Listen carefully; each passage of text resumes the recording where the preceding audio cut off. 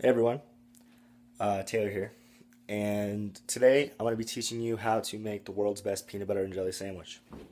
And you may be thinking to yourself, "Hey Taylor, I've been making PB&J since got out of the crib, and I'm telling you right now, you haven't been making them the right way." So I'm going to show you right now, today, at this very moment, how to make peanut butter and jelly sandwich, essentially. First thing, peanut butter is peanut butter. There's obviously better peanut butter than other peanut butters. But I think, in my opinion, Jiffy, Jif has to be the peanut butter used. One, because it's all American. You know, we want to get out of this recession. We have to buy American products. All right. Next thing, this is the jelly is the most important part. Period.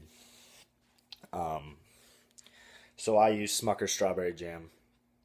If you use anything else, I feel sorry for you because you're not getting the full experience of what a peanut butter and jelly is supposed to be. We got our white bread. You know, for peanut butter and jellies, I think the bread's very important. Also, I use white bread for my peanut butter and jellies um,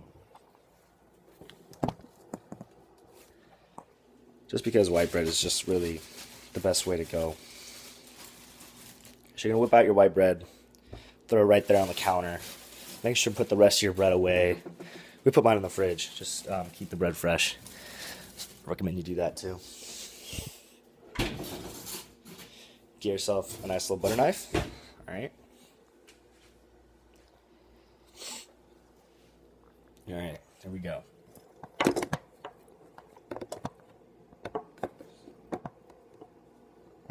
Let's set this up. There we are. All right. Save your bread. Got your PB and you got your J.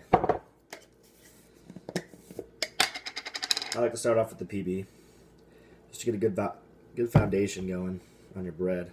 I'm kind of spreading this. Make sure to spread it real evenly across all the corners because you don't want a dry corner. Those are the worst. Dry corners are the worst. So get it nice and golden all the way around the edges. Excuse me. There goes my alarm.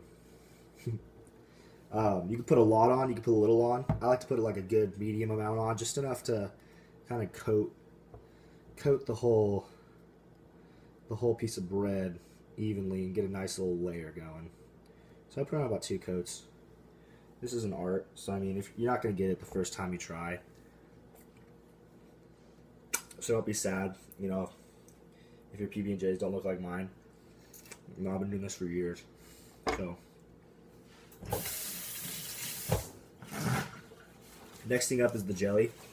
This part, very important. The one mistake I see PB&J amateurs make, is way too much jelly.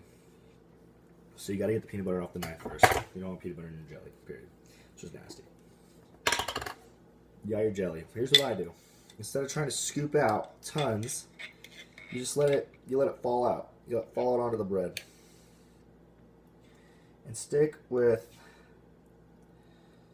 a good amount. That's how much I put on there without spreading it. So when you spread it out, you want it to look like glass, like a piece of candy glass on your bread. And once again, you have to use Smucker's. You can use squeezables. I don't highly recommend it because squeezables are just nasty to me. Anything that comes out of a plastic squeezable, especially my jelly, because jelly is one of my favorite things to eat. So look how that looks. It looks like glass. See the shimmer on it. That right there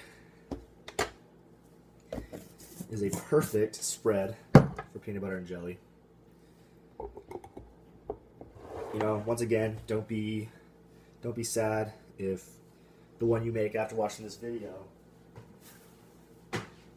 isn't what you saw in mine. Just because once again, I've been doing this for years.